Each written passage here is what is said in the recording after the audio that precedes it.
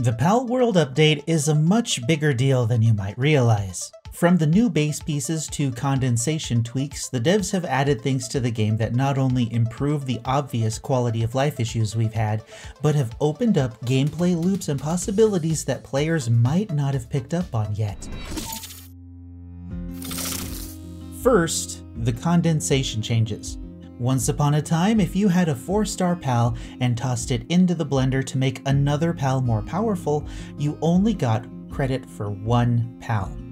Now, that PAL counts as itself, along with however many PALs you've fed it up until that point. So if you're like me and you've maxed out an Anubis and you find that you want a different one with better perks, you only need to find that new bestie and then throw your old one into the blender to instantly bring your new one up to 4 stars. However, the biggest part of this change is the efficient use of PAL storage space. If you're deep into breeding like I am, you know that PAL storage gets very tight when you're breeding for your perfect PAL. This is an even bigger deal if you're following a chain of PAL breeding in order to move passives from other PALs onto your end goal PAL. Once you find your storage nearing capacity, you can simply choose a few of the clone rejects and feed them the blended remains of their failed siblings. Then, once you successfully make your perfect new PAL, you can feed those stronger rejects into the new PAL to get the benefit of condensing all of the PALs you've blended before and saving a ton of PAL storage space. While absolutely horrific if you think about it too much, it's a phenomenal change to help make PAL storage more efficient when diving into breeding. Next is the ore mining site. Now at first, this just feels like a quality of life change, since the sheer amount of ore you need for every metal item in the game and the ammunition you need to make is astronomical. Well, yeah, the repairing, I forgot about repairing. And yes, you can use money hacks to buy ammo in some cases. I personally like to avoid tactics like that when I can. However, in the name of efficient breeding, I do buy a lot of milk and eggs. Anyway, what you might not have realized is that now you're not trapped on the one hill with both coal and ore to make your mining site. Instead, you can choose any of the areas that are strictly coal, sulfur, or none of those places and build your main base wherever you want on the map and still have access to all of the ore that you need. Maybe you have a team of miners that you can deploy at your spare base to farm sulfur or quartz as you need it, so you can build here, here, here, or here, and still have a huge surplus of coal and sulfur to make all of the refined ingots and gunpowder we'll need for every future update. We'll probably start to see more varied base builds, which are usually inspiring, but more importantly, we'll be able to make more efficient use of the limited space we have in the base boundaries, which will make many more base designs possible outside of the one that everyone uses. I think what I meant to say there was the location. I think I was talking about the space. Think about the space. It's not all sunshine and rainbows though.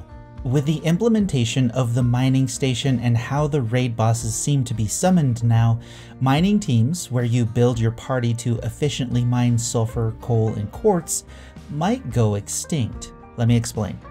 In the patch notes, Serpent Terra will reduce the weight of ore while you're writing it, and while writing Astegon, the amount of ore that drops from nodes you break are increased.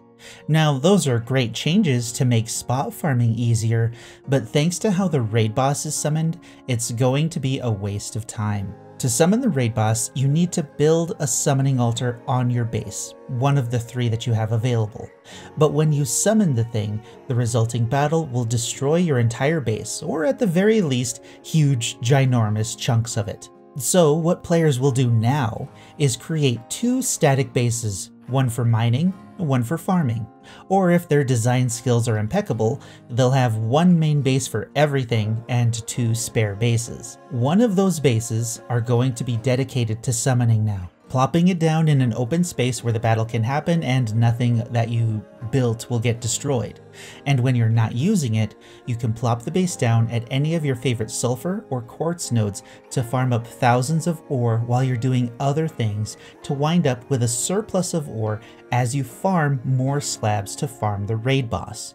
This method of mining other sources of ore is highly efficient, and now that it's necessary to keep a spare base for summoning anyway, players will just use that spare base for spot mining also. This will result in making mining teams a meta that will exist just for players who want to build a party for mining just to say that they built one. All of that to say, creating a need or a usefulness for pals that aren't good for bases or combat is what the devs are attempting to do.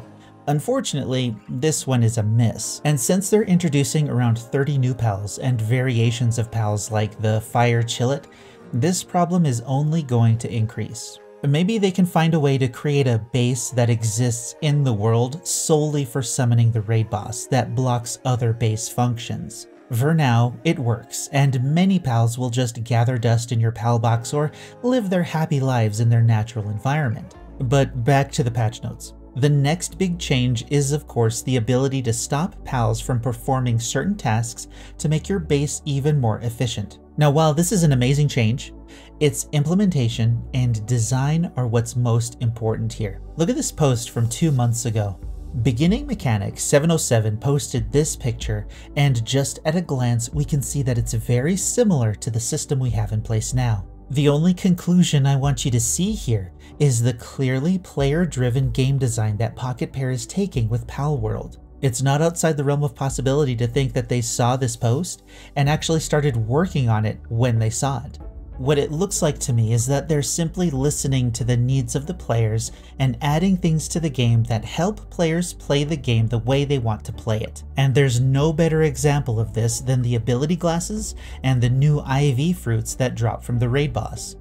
These items were implemented for players like myself who absolutely love min-maxing their characters. The ability glasses were originally a mod that allowed players to see the hidden stats of pals that dictated their maximum potential in health, attack, and defense. It would have been enough that the devs implemented the glasses to allow players to do this without mods, but they went a step further and gave players a fruit to increase the IVs of any given stat by 10.